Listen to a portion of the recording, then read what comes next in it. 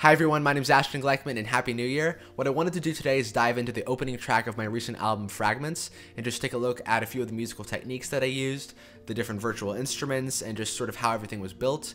If you guys have any questions or comments, do feel free to leave those down below. And if you guys are watching this before January 1st, you can pick up the whole album for free on my website. But after that, you guys can check it out on Amazon, iTunes, Apple Music, and also Spotify, most all of the main audio streaming platforms. But without further ado, thanks so much for watching, and here is the piece.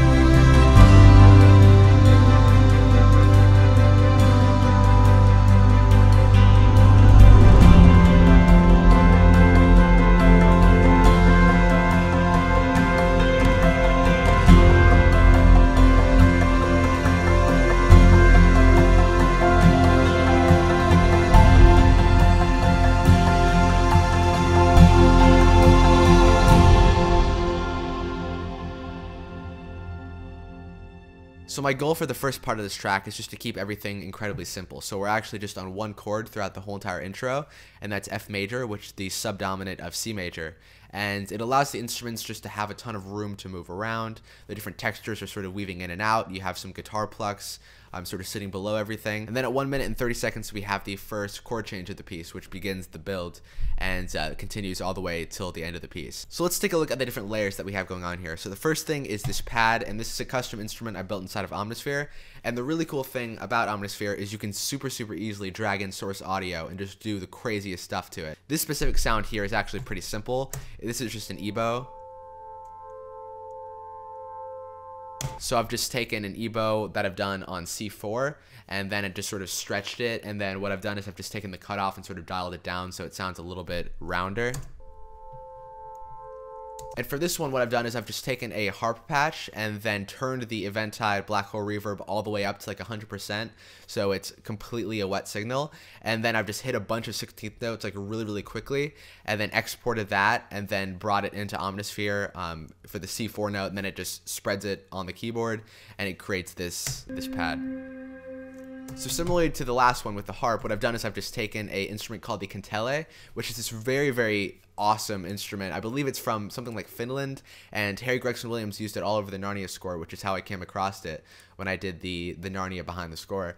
But it's a super nice instrument. It sort of sounds like a hammered dulcimer, but it's a lot brighter, and it has this very sort of light feel to it. And so I've taken that, just sort of hit random notes on the C4 note, turned on a little bit of reverb, dragged it into Omnisphere, and then you can create a pretty simple pad.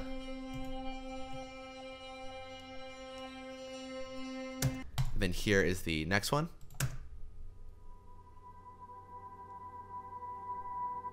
So this next one is actually extremely similar to what we had going on here, but in this case we're using a different harp patch. In this one we're using the Metropolis Arc 2, I believe it's like the A6 harp,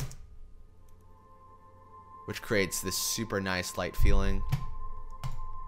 Same technique of just throwing on a ton of reverb and then exporting it and then bringing it into Omnisphere. This is a patch that I find myself seemingly using more and more often. It's this very peculiar, random. And the reason I love it is because it's got this random, unbalanced, very odd feel to it. And it's very sort of unpredictable. So this next patch is one of my absolute favorites of all time. It's the Evo Ambience patch from Olafur Arnold's Composer Toolkit, and it's just got this amazing light feeling to it, which I love to just sort of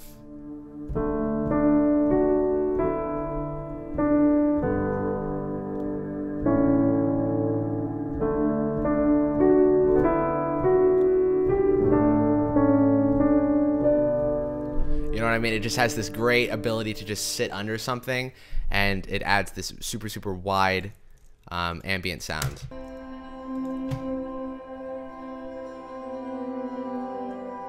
So next we have the 60 violins patch from Hans Zimmer Strings, which sounds like this.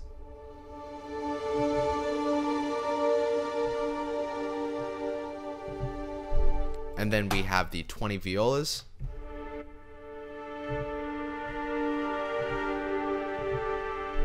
Which together sound like this. And then we have a couple Olafur Arnold's Chamber Evolutions patches.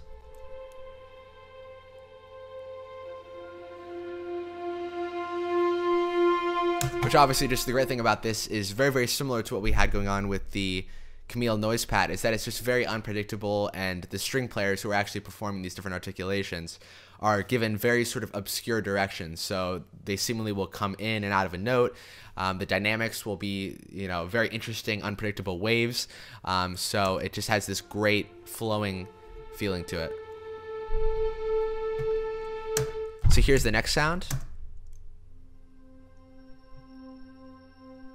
And this is from a library called Pangea, which is an expansion pack on Omnisphere, made by the company called The Unfinished. And they are an extraordinary company, and they make expansion packs for everything from Omnisphere, Zebra 2, HC Zebra. I think they make Serum and Diva, and just incredible sounds that are inspired from composers like Harry Gregson Williams and John Powell and Hans and so many more. But yeah, great sounds, super inspiring. Then the next couple things here, we have a sub boom, because can't go wrong with a sub boom. It's satisfying. So for the guitars, each of them are a mono track. I've just taken them and doubled it, and then I've hard right, hard left, and then just separated them by like a millisecond, which creates a really nice wide sound.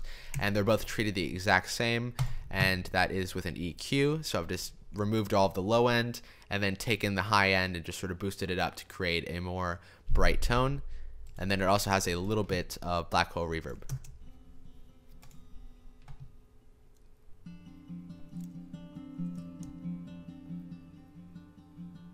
And this is just me playing my Martin guitar. I'm not like the best guitar player on earth, most certainly, but I can sort of make my way around. Here's the newest element we've introduced, and this is the guitar strum.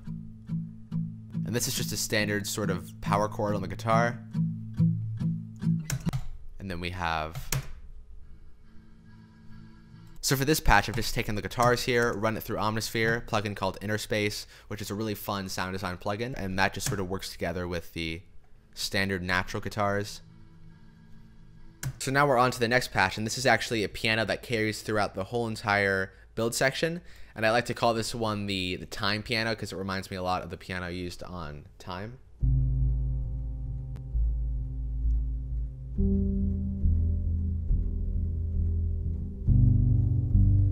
And that just starts and carries through the whole entire build. So for this next patch, I've gone in and made this simple, tiny, unneat, unprofessional looking patch in Contact. And I've just gone onto a website called Producer Loops and found this great vocal pack and just brought in the different audio files, and you can very just sort of easily create something that's usable. So it's like a male, airy, processed vocal patch. And then we have this very, very processed harmonica sound.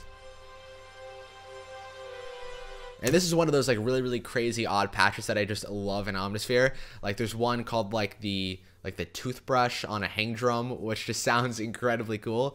And I love all of the processed harmonica sounds that they have in there. And yeah, there's just some of like the weirdest yet most awesome sounding stuff in Omnisphere that you never think would actually work, but actually does. So the next thing is a sub bass. It's a very simple primal synth sound, and it just sits below everything and fills in the lowest frequencies in the mix. You'd probably have to be listening on headphones or studio monitors to hear it, but that's what we have going on there. So going into this next section, we introduce a few new elements just to have everything build to a big crescendo. And the first thing is this string processing sound. And that's actually pretty simple to make. We've just gone in, taken a string spiccato patch, thrown it through a ridiculous amount of reverb, exported that, and then we've run it through a plugin called Chopper. And I usually like to go to the swirl setting and then just turn the depth all the way up and the mix mostly up. And we've just set the speed as whatever speed the original MIDI file is, which is 8th notes.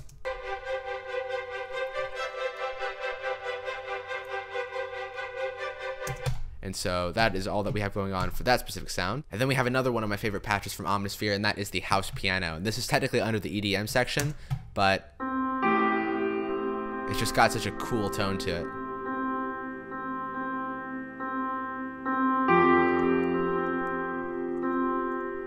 And then we have ride cymbals. This is from DrumLab.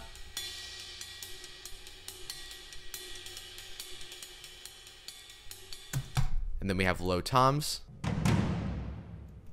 And that is from Epic Toms from 8Dio.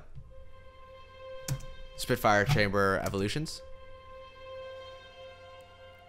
So this specific sound, we've just taken essentially a hang drum and run it through an arpeggiator and then added quite a bit of a resonance to it. See, if I stop it, it just sort of keeps going. So maybe a lot of resonance to it. And then we have this swell sound, which sounds like this, which works hand in hand with the sub booms and the toms. So then we have a new guitar that's just essentially chords. And then a loop created by Christian Henson for Albion 1.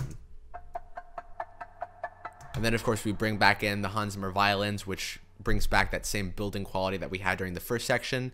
And then we also have a low bass, which all this is actually just the CS80 replication within Omnisphere, and we've just taken the cutoff and turned it all the way down, which creates a perfect, huge, round, low-end feel. Very, very different from the sub bass, because the sub bass is very static, but the low bass has a great, you know what I mean, a great quality to it. So there is the piece. As you guys can see, it's relatively simple. It's really just a bunch of different layers that sort of work together to create one sort of end result. But if you guys have any questions or any comments, do feel free to leave those down below. And if you guys are watching this again before January 1st, 2019, you guys can download the album for free. But if not, you guys can check it out on iTunes, Amazon, etc. And again, thank you guys so much for watching, and I look forward to seeing you guys next time.